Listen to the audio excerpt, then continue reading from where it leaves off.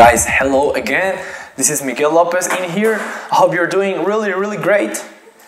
So as usual, we're going to talk about two subjects pretty interesting, both related to cybersecurity, to hacking stuff. So if you got any comments, go ahead, write them down and let's get started. Hey friends, even if you are using a secure browser in incognito mode, you are not going to be saved of being spied.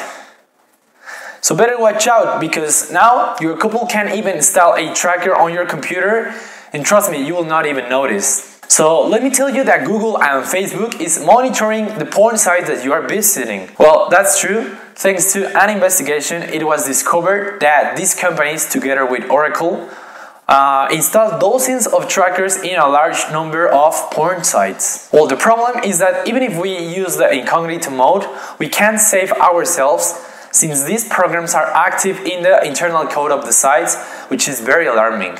So the numbers indicate that of all the analyzed websites, Google has trackers in up to 74% of the porn sites, Oracle in 24%, and Facebook, of course, in 10% of the porn sites. So guys, what we know is that Google uses some of this data to inform site owners about the web traffic.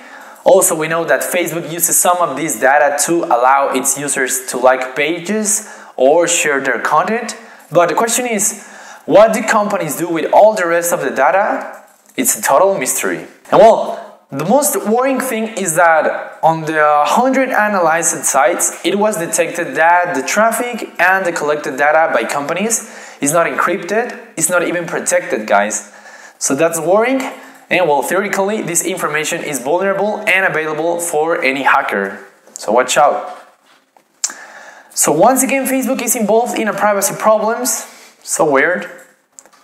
And well, hopefully these companies do not misuse the user's data. And let me give you an advice, guys. Don't watch porn, because now Facebook and Google know when you are horny. Guys, really, did you know that most of the first world countries have already facial recognition systems?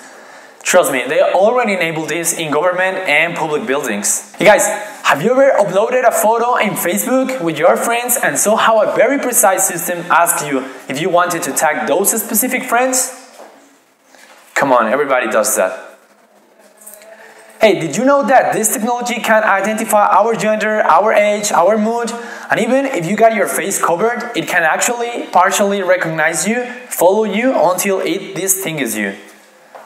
So let's talk about 8 ways to avoid facial recognition system. We're talking about glasses that are being developed or are already developed. So the first one is to wear jewelry.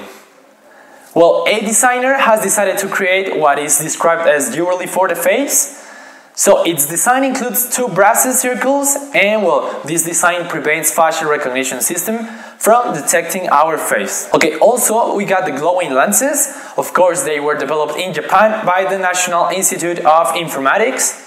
And well, these glasses had 11 LEDs, and they are located strategically to illuminate the eyes and the nose. These are the points that the facial recognition systems generally look for. So it will not work. Okay, in third place we got the reflective lenses. So these lenses have the ability to project infrared light. This means that the security cameras could not detect and capture their facial features, because basically all the recognition devices use this technology. Okay, also we got the IR pair lenses. So these are IR lenses and they are equipped with specially designed optical filters. And well, this is to prevent infrared light from passing through the lenses. And actually, it is just allowing natural light. So this will also block the facial recognition systems. Now, we also got some lenses called ghost glasses. This glasses system counteract the facial recognition thanks to the IR reflective material applied to the lens frame. And well, this system reflects a 3D facial mapping system by infrared points. And this is also going to block the facial recognition systems. So in 6th place, we got the IR clip glasses. And well, as the previous 2 points, these glasses counteract also the facial recognition system. But now you got 2 options. You can choose between dark or light, which are the IR dark or the IR light lenses. And well, this one also blocks the facial recognition systems. So we also got something for wearing, is the hyperface clothing. And this is another option to distract the software of recognition system. And well, the hyperface uses print to create fake faces in the clouds. And well, with this, the facial recognition systems will have a very hard time to track you. And finally, we got the face shield software. So this is just a program basically, and well, you can use it before you upload your photos online. Actually, it's pretty easy to use, and well, basically it's just a filter that it's applied to the photos before you upload them to the internet. So friends, in case you are afraid of the cameras or in case you are trying to hide something, well, now you know what to do. Guys, that was it for today, but as usual, we will see you tomorrow.